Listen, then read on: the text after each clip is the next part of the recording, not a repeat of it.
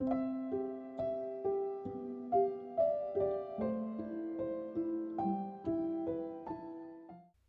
the End, a Song of David among the Psalms. When I called upon him, the God of my righteousness heard me. Thou hast made room for me in tribulation. Pity me, and hearken to my prayer.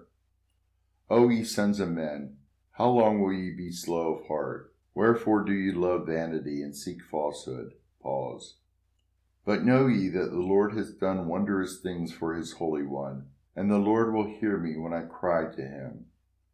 Be ye angry, and sin not. Feel compunction upon your beds, for what ye say in your hearts. Pause. Offer the sacrifice of righteousness, and trust in the Lord. Many say, Who will show us good things? The light of thy countenance, O Lord, has been manifested towards us. Thou hast put gladness into my heart. They have been satisfied with the fruit of their corn, and wine, and oil. I will both lie down in peace and sleep, for thou, Lord, only hast caused me to dwell securely.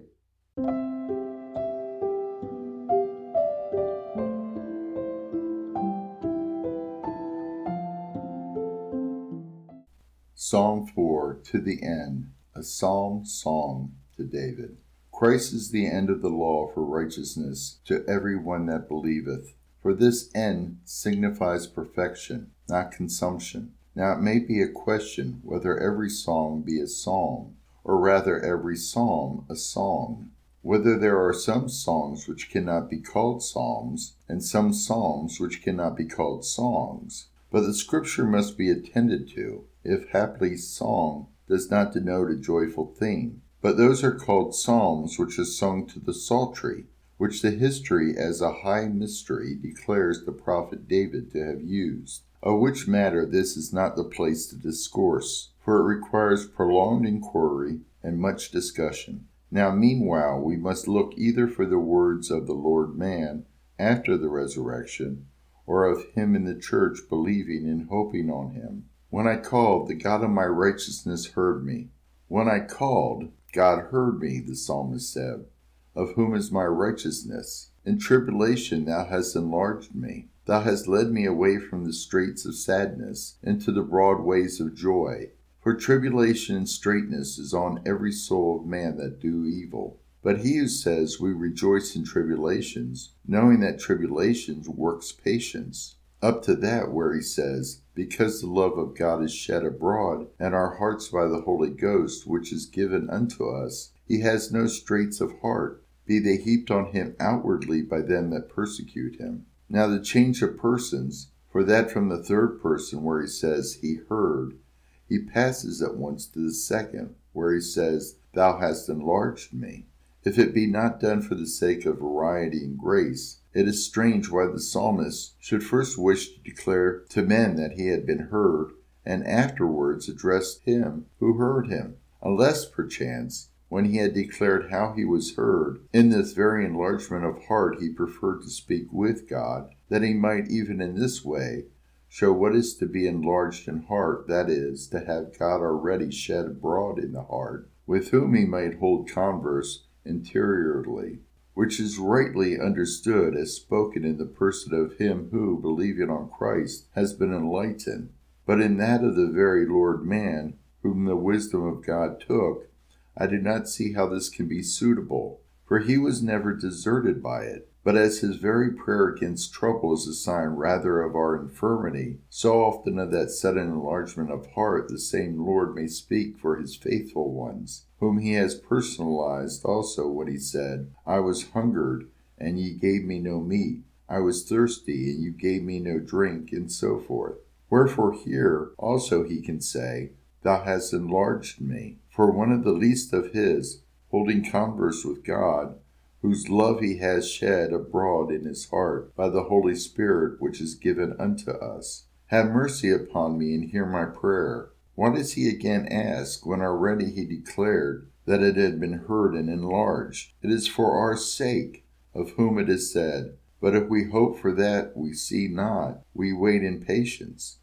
Or is it that in him who has believed, that which is begun may be perfected? O ye sons of men, How long heavy in heart? Let your error, he says, have lasted at least up to the coming of the Son of God.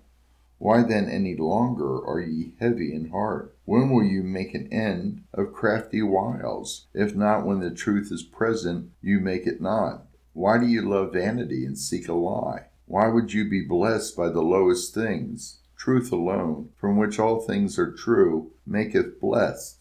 For vanity is of the deceivers, and all is vanity. What profit hath a man of all his labor, wherewith he labors under the sun? Why then are ye held back by the love of things temporal? Why follow you after the last things, as though the first, which is vanity and a lie? For you would have them abide with you, which all pass away, as does a shadow.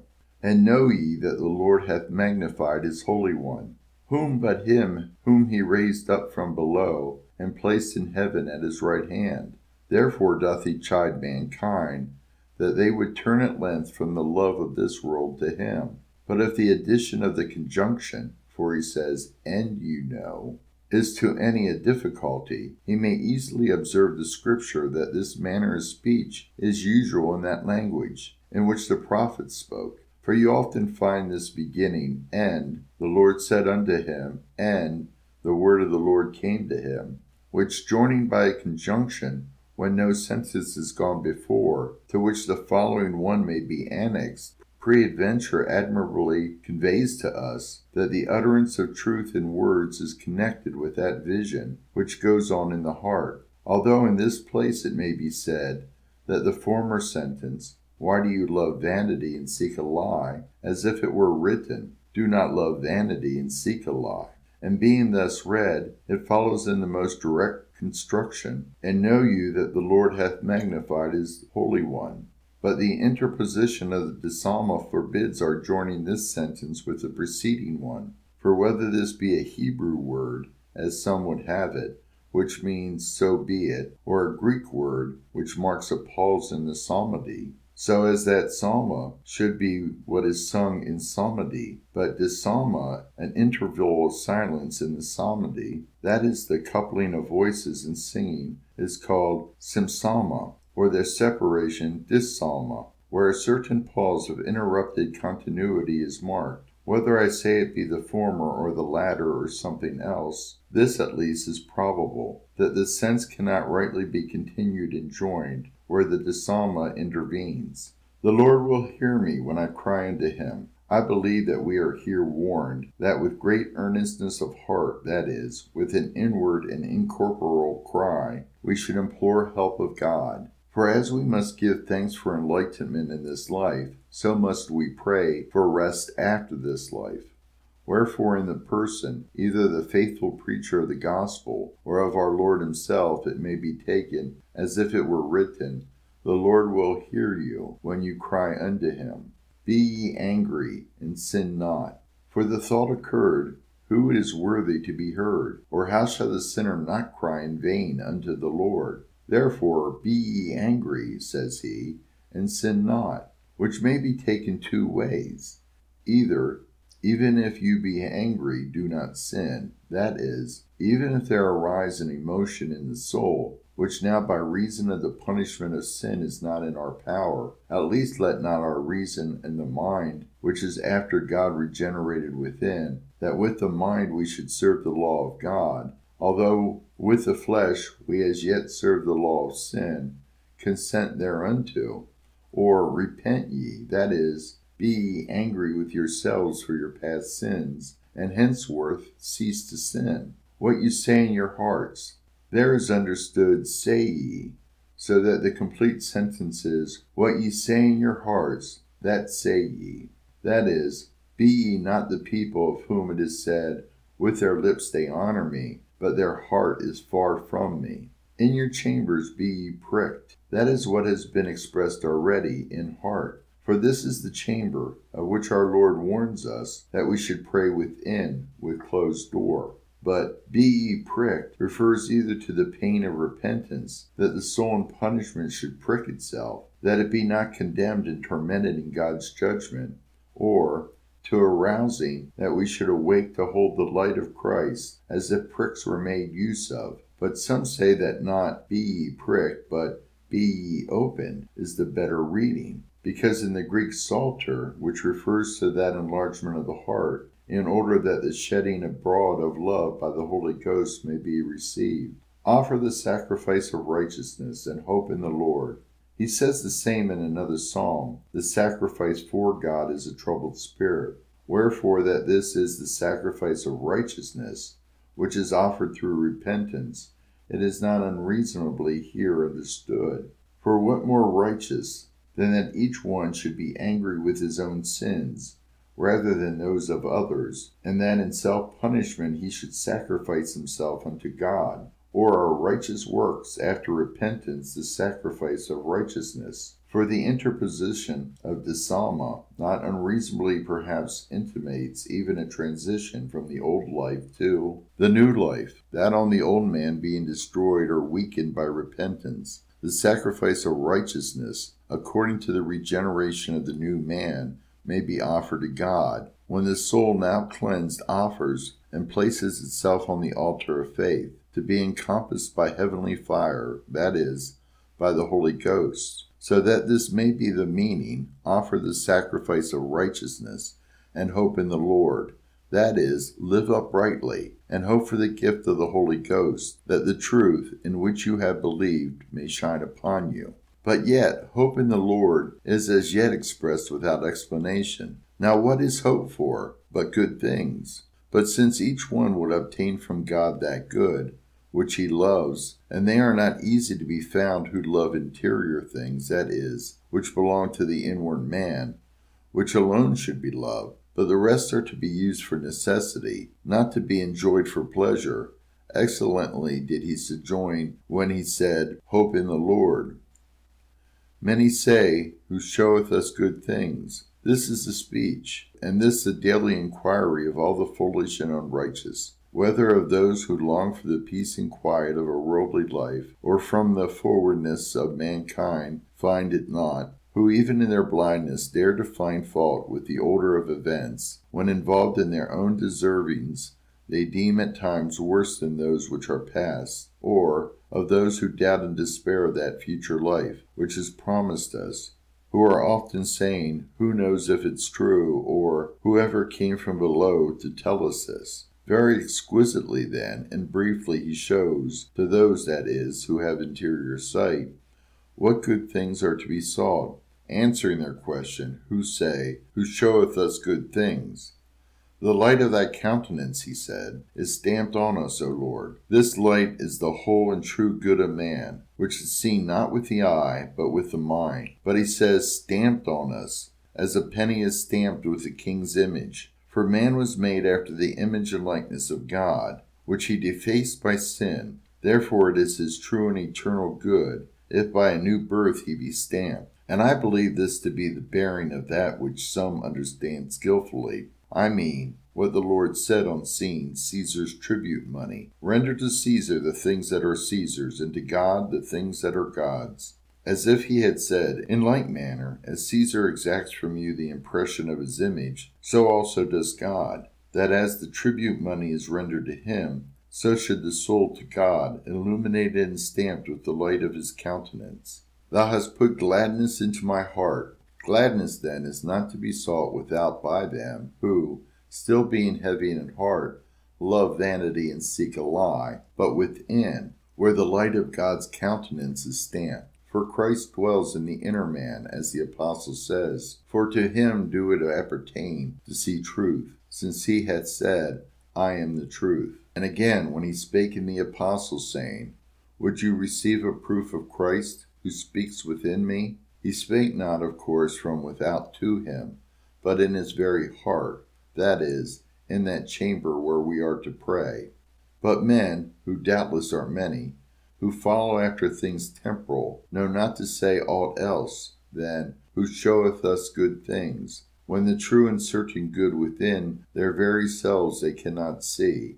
Of these accordingly is most justly said what he adds next. From the time of his corn, of wine, and oil, they have been multiplied. For the addition of his is not superfluous, For the corn is God's, inasmuch as he is the living bread which came down from heaven. The wine too is God's, for they shall be inebriated, he says, with the fatness of thine house. The oil too is God's, of which it is said, Thou hast fattened my head with oil. But those many who say, Who shows us good things, and who see not that the kingdom of heaven is within them, these, from the time of his corn of wine and oil, are multiplied. For multiplication does not always betoken plentifulness, and not generally scantiness.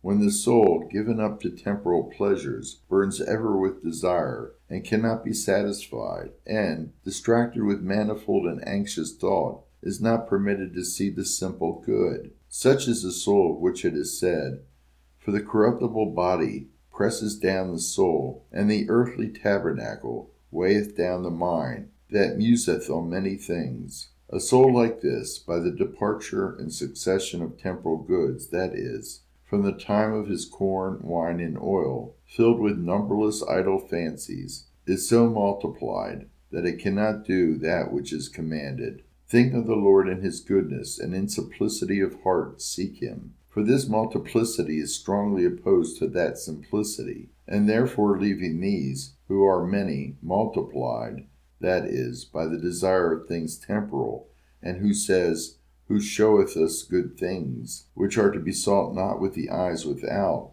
but with simplicity of the heart within, the faithful man rejoices and says, In peace, together, I will sleep and take rest. For such men justly hope for all manner of estrangement of mind from things mortal and forgetfulness of this world's miseries, which is beautifully and prophetically signified under the name of sleep and rest, where the most perfect peace cannot be interrupted by any tumult. But this is not had now in this life, but is to be hoped for after this life.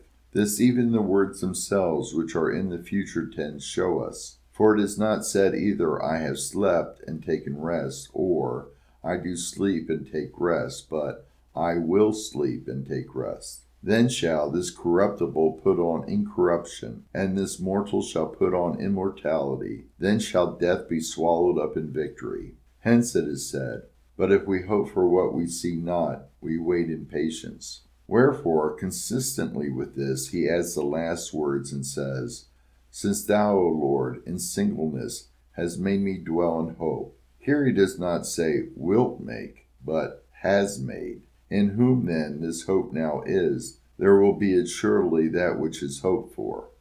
And well does he say, in singleness, for this may refer in opposition to those many, who being multiplied from the time of his corn, of wine, and oil, say, Who showeth us good things? For this multiplicity perishes, and singleness is observed among the saints, of whom it is said in the Acts of the Apostles, And of the multitude of them that believed, there was one soul and one heart. In singleness then, in simplicity, removed, that is, from the multitude and crowd of things that are born and die, we ought to be lovers of eternity and unity, if we desire to cleave to the one God and our Lord. Please consider subscribing to this channel, click the notification bell, give it a thumbs up, and leave a comment. This will result in the YouTube algorithm spreading the scripture to a larger audience.